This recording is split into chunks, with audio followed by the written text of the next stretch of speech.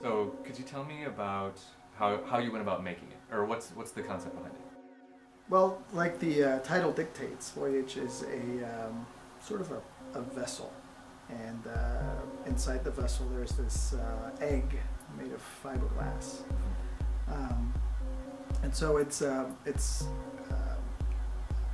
visual metaphor of my experience as an immigrant. Okay. My family came from Valparaiso, Chile, back in 1981. And not from that point on, but a few years later when I started becoming more serious about art and making art, that the idea of using my experience as an immigrant as a visual metaphor. A lot of my work also still reflects the roots, literal and metaphorical, to where I'm from and what they mean. Roots being, something that you're, that's very much the core of who you are as a person, and then, yanking that person or that thing away from one place and taking it into another place. And so, most of my work reflects that experience as an immigrant. Cool. Is there anything in this work or in any of your works that you think about sonically ever? I've never really thought of it that way, but that would be an interesting challenge in the future. I have thought, however, about using water as one of my pieces. I try to utilize a lot of natural elements. Right. Wood is a very common thing. It's easily accessible. I get a lot of my stuff actually from the river, from the Mississippi. Oh. Honestly, I think I'm very curious to see what you come up with. Your music piece, or the student's music piece, based on this particular sculpture. Yeah. Well, I can tell you what attracted me to it. Mm-hmm. I really like working with wood sounds. Okay.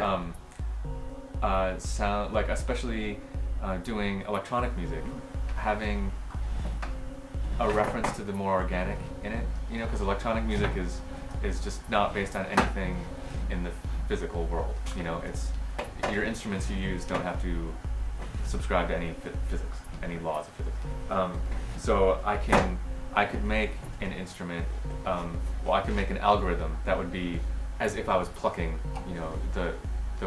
the sticks on it. Okay. And also the wood sounds are they're not sharp. They're good for percussion. They're good for ambience. A lot of what I do is wood sounds.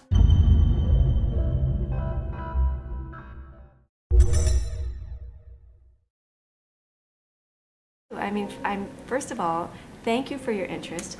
Thank you for choosing the Guthrie. Thank you for letting me be here. Yeah, it's really great. I am so curious to know more about what your plans are for this project.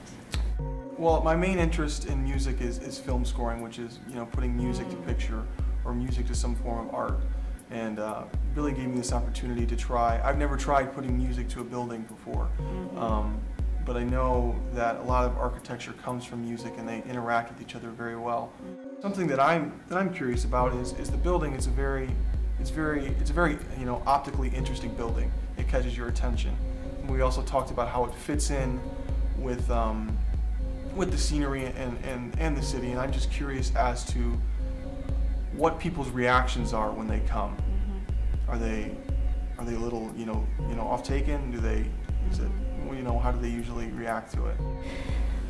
It's a great question, and just as there are many different kinds of people, there are many different reactions to the building, although they do fall into two camps. Some people will look at the building and think that, whew, that's a little too different for me. I'm not quite ready for this. It's not what I'm used to, and they kind of will think of it as maybe cold.